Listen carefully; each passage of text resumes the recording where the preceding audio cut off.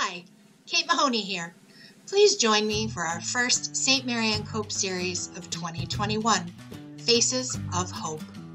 Leading up to Marianne's birthday on January 23rd, look for daily interviews of hope, healing, and inspiration from people who share the values of our Marianne in their day-to-day lives and work.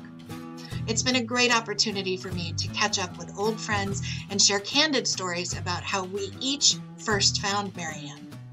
During this time of quarantine and suffering, she influences our lives with compassion, strength, and empathy. And there's humor there too for my friends.